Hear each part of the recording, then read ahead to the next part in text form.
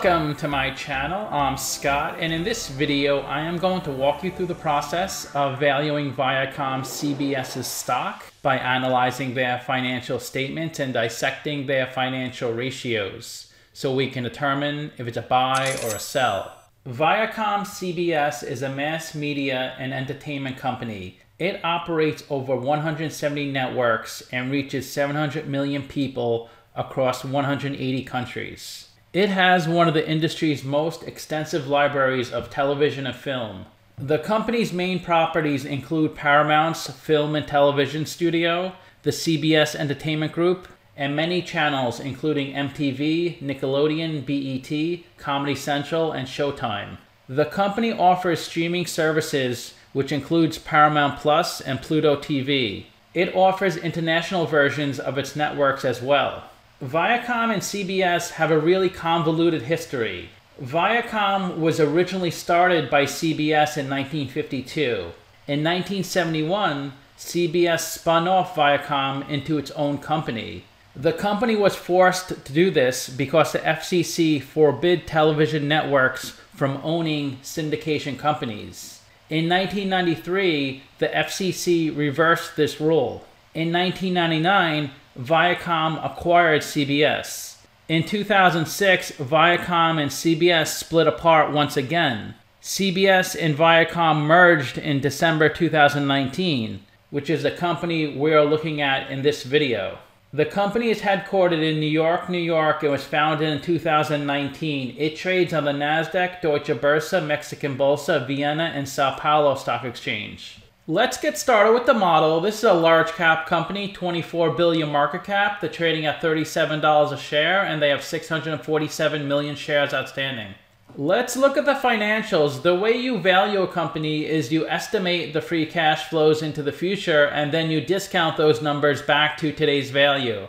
That's what we're doing in this video. And free cash flow is cash flow from operations minus capital expenditures. So they have their most free cash flow in the trailing 12 months, $2.6 billion. This is the cash that's remaining after paying all your expenses. So it's a cash that's left over for you, the investor. Net income is the profit or loss on the income statement. It's revenue minus expenses. That also peaked in the trailing 12 months at $3.4 billion. Revenue is the sales for the company, and that was $14.5 billion. Then the companies merged, and that doubled to $28 billion. It dropped a little in 2020 as companies were trying to save money, cutting expenses due to COVID. But it has come up in the trailing 12 months close to $27 billion. This is the company's income statement. The top line is the revenue, the sales. Here's a breakdown of their 2018, 2019, and 2020 revenue from their 10K. They received $11 billion of revenue from their traditional TV programs, $12.5 billion from cable networks, and $2.6 billion from films and entertainment. The reason there's a negative down here is because some revenue falls into multiple buckets. So to avoid double counting, they minus it out down here. They generated $5 billion of advertising revenue from their TV networks and almost $5 billion from the cable networks. This is from the commercials you see when you watch TV or use their streaming services. They do receive lots of advertising revenue during big events like the Super Bowl or during the presidential elections. They receive $3.1 billion of revenue from affiliate and TV and $6 billion from cable networks. These are fees from third parties carrying their TV shows or streaming services. Also, their subscription fees for streaming services. In content licensing, they generated $2.4 billion plus $1.8 billion. This includes DVD sales, revenue from video on demand, and fees paid by other companies for using their trademarks. Also, other streaming services use their content. So those streaming services like Netflix or Disney Plus have to pay this company a licensing fee. They generated $700 million in home entertainment. This category increased a lot when they acquired Miramax. This company was started by Harvey and Bob Weinstein. The name Miramax is named after their parents, Miriam and Max. And they generated $1.6 billion of revenue when they licensed out their film content to third parties. So you can see the company has many sources of revenue, and the nice thing is they can sell international. Nearly 25% of their revenue is outside the US. About 10% of their revenue is from streaming services, $1.4 billion from advertising, and they generated $1.1 billion from their subscribers. Of the $2.6 billion of streaming revenue, $900 million was from TV, $1.7 billion from cable. Below revenue is the cost of revenue. These are the expenses directly related to generating the revenue. Revenue minus cost of revenue gives you your gross profit, and that was highest in the trailing 12 months. Below that is their operating expenses, then below that is their operating income, which was also the highest in the trailing 12 months. Things seem to be moving in the right direction for this company. They have a good amount of debt on their balance sheet, so they paid over $1 billion of interest on their debt. And the bottom line of the income statement is their net income, which was $3.4 billion, their highest ever. The reason their net income was so low in 2020, not because they had low operating income, it was because they passed through a $570 million write-off. This is a non-cash item, so it's accounting loss, it's not a cash loss. I would just focus on operating income when I look at the income statement. Sometimes the things below that can really skew the numbers. This is the company's statement of cash flows. The top line is operating cash flow. That's how much cash the company generates from its operational business. So they do generate a lot of cash flow, almost $3 billion in the trailing 12 months. And their capex is small relative to their operating cash flow, only about 10%. They spend about $300 million a year in capex. These are investments in property, plant, and equipment. Operating cash flow minus capex gives you your free cash flow. And they do have lots of free cash flow remaining. So they do pay a nice dividend. They also buy back stock. They bought back nearly $600 million of stock in 2018. When a company buys back stock, it decreases the shares outstanding, making your shares more valuable. It looks like they added a lot of debt in 2020. They did pay down a lot of debt in the trailing 12 months, so that offsets the debt they added in 2020. This is the equity section of their balance sheet. They have $20 billion of equity. They raised $33 billion from selling their business, and they profited $12 billion from running their business. They seem to be a generous company because not only do they pay a nice dividend, they bought back a lot of stock. They bought back $23 billion of stock. Treasury stock is when you buy stock off the open market and put it into your balance sheet. And this brings down your equity balance. If a company buys back a lot of stock, it could result in a negative equity balance. Boeing is in this situation. But that's not a terrible thing, because they could just reissue that stock into the market if they need cash. Let's look at the capital structure. They have $20 billion of equity, $19 billion of debt. They have 51% equity, 49% debt. Their net debt is $14 billion, so they could pay a chunk of their debt with the cash on their balance sheet if they wanted to. And their WACC is 8%. I gave them the lowest WACC on Finbox, since Simply Wall Street has a WACC of 7.29%. To be conservative, I gave them 8%. The higher the WACC, the lower your valuation is, which means it's more conservative. And that's a discount rate we're going to apply to the future cash flows. We estimated 4 years of future free cash flows. We also estimated a terminal value, which is all cash flows past year 4, that's $43 billion. We discounted those numbers back to today's new weighted average cost of capital. We get a value of the company of $38 billion. We divide that by 647 million shares. And we get a calculated stock price of $59. They're trading at $37, so they're trading at a 37% discount. It's a buy according to the model. The average analyst projects their revenue to grow 3.2%. I grew their revenue 3.2% for the next 2 years, but I doubled that to 6.4% because I think they could have greater revenue growth with the acquisition of CBS. That's how I got their future revenue estimates. To get their future free cash flows, I need to see what percent of their revenue they convert to free cash flow. So I summed up these 4 free cash flow numbers. I divided by these 4 revenue numbers. And that comes out to 7.1%. So I multiplied the revenue estimates by 7.1%. That's how I got their future free cash flows. Simply Wall Street's at $69 a share. They're saying it's 46% undervalued. 8 analysts priced this stock and the average price target was 63. The low was 44, the high was 90. In March 2020, the stock crashed to $12 a share, but the entire market crashed. And then the stock came way up to over $100 a share. Look at all these buy orders. This bar down here shows you the buy orders or sell orders. When it's a green bar, that means the buy orders are greater than the sell orders, and the stock goes up. When it's a red bar, that means the sell orders are greater than the buy orders, and the stock goes down.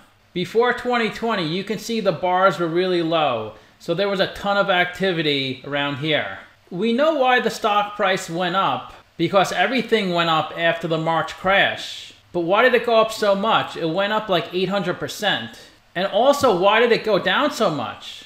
An article mentioned that the company issued $3 billion of stock to take advantage of the high stock price. So when a company issues shares, it dilutes the shareholders. Mathematically, the stock price will come down. Also, the stock price may come down more psychologically because investors are upset they're getting diluted, so they sell more of their shares. But I think the main reason the stock went up so much and down so much was due to Bill Hwang's fund. Bill Hwang is a shady guy. He got in trouble for insider trading years ago. Then he started a new fund. He bought really aggressively into companies like Viacom, Baidu, VipShop, and I think Viacom was their biggest investment. In order to leverage himself, he bought into total return swaps.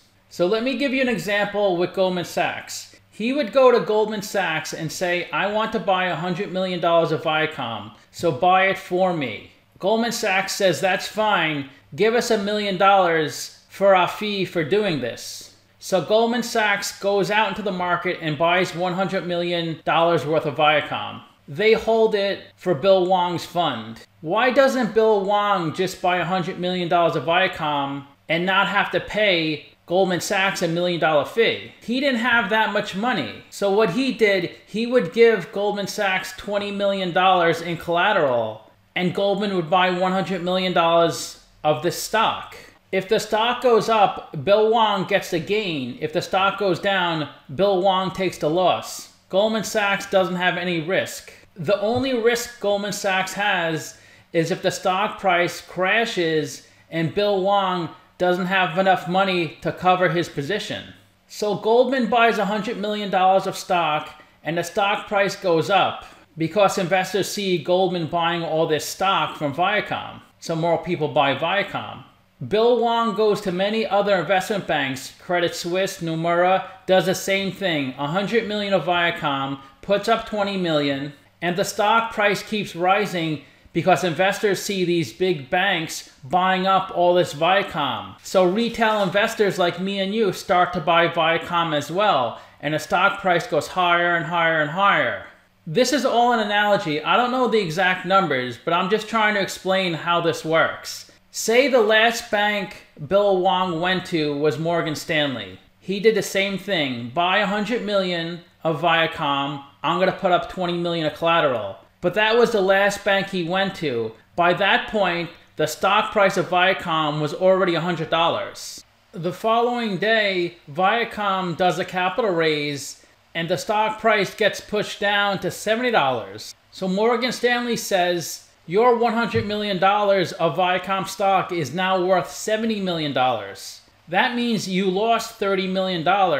You only put up $20 million of collateral. So you have to put up another $20 million of collateral. Bill Hwang says, I don't have any more money. It's all tied up with the other investment banks. Morgan Stanley says, well, you have to give us $10 million to cover the $10 million you're short so we can sell your position. Bill Hwang says, I can't even give you $10 million. Morgan Stanley says, fine, we're going to sell your entire $70 million of Viacom. We're going to take your $20 million of collateral. That means we lost $10 million. Since you paid us the $1 million as a fee, we're down $9 million. Don't do business with us ever again. Have a good day. What happens when Morgan Stanley sells the stock? The stock goes down to $50. Bill Hwang bought $100 million of stock through Credit Suisse at $80 per share. Credit Suisse says you have to post more collateral. Bill Hwang says, I can't do that. I don't have any more money. Credit Suisse takes a loss and sells all of Bill Hwang's stock. This happens with every bank Bill Hwang bought stock with. It's not just Viacom, it's all the stocks Bill Hwang purchased. As these investment banks are selling off all their Viacom stock, retail investors like me and you see this and we sell off our stock. That's why the price of Viacom crashed that day. And that's how Bill Hwang lost $20 billion in 2 days. By leveraging himself so much with these swaps. And the kicker is, when someone buys 5% of a company's stock, they have to report that with the SEC. So if I bought 5% of a stock, I know I can't afford it, but if I did, I have to relay that information to the SEC. If Berkshire Hathaway buys 5% or more of a stock, they have to let the SEC know. This way, if you're an investor in that company, you'll know the biggest shareholders. But Bill Hwang didn't own 5%. Morgan Stanley owned 1%, Credit Suisse owned 1%, Goldman Sachs 1%, and so on. So he circumvented this process, so no one knew he owned all this stock. If Warren Buffett bought 10% of Viacom, you'd be really happy because he's a smart investor and other people will buy it as well. But when a shady investor like Bill Hwang buys a big piece of a company, some people would be concerned about this and think he's up to ulterior motives. They pay a 2.6% dividend yield, which is higher than their industry. They were paying an 18-cent dividend in 2019. That's up to 24 cents. To calculate the dividend, you could just take their last dividend payment, multiply it by 4, that's 96 cents, and divide by the stock price. That's how you get the dividend yield. And they can easily afford this since that's only 18% of their net income, 24% of their free cash flow. They have a beta of 1.66, so the stock moves a little more than 1.5 times the market. It's a bit volatile. It's gone up 24% in the past 52 weeks, while the S&P is up 37%. The 52-week low was 29, the high was 102.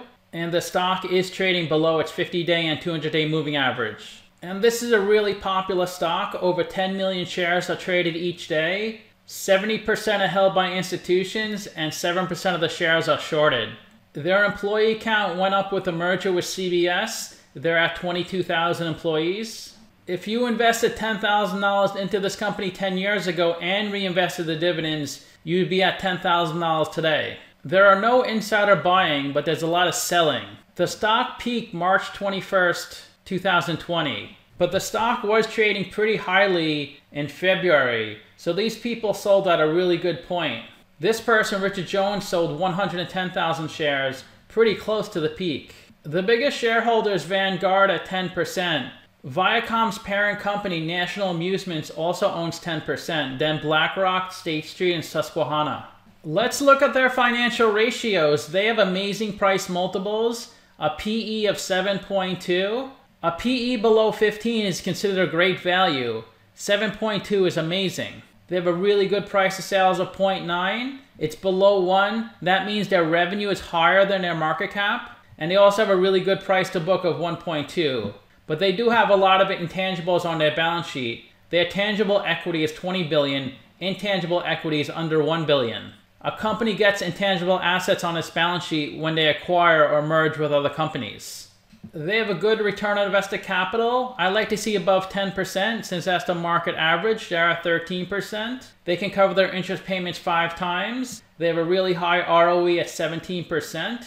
They have a good current ratio of 1.8 and a good quick ratio of 1.6. They have $5 billion of cash on their balance sheet, $6.8 billion of receivables, and $1.4 billion of inventory.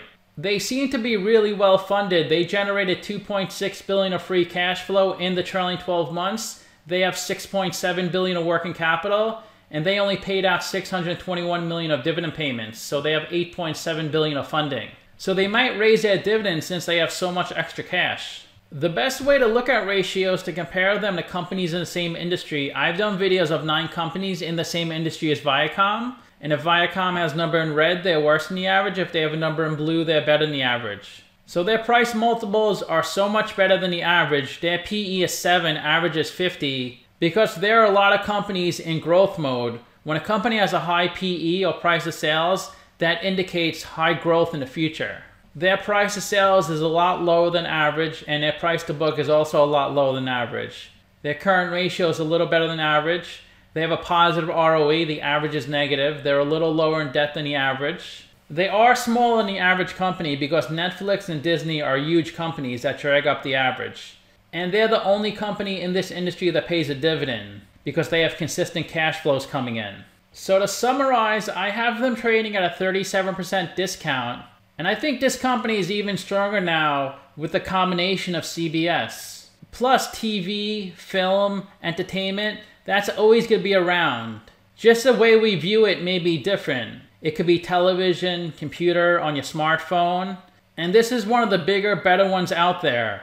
And these companies always seem to consolidate because in order to scale and become more efficient, it seems like that's the way you have to go. But not all the companies are successful when they consolidate, like AT&T when they bought Time Warner. They ended up losing a lot of money. They should probably just stick with telecommunications and leave the entertainment to companies like this. I rank their free cash flows 9 out of 10, their revenue 8 out of 10, and their ratios 10 out of 10. So let me know what you think. Give this video a like, subscribe, or comment below. Also, if you'd like to get a custom valuation or just support the channel, you can become a member by clicking on the link in the description below. Thanks for watching.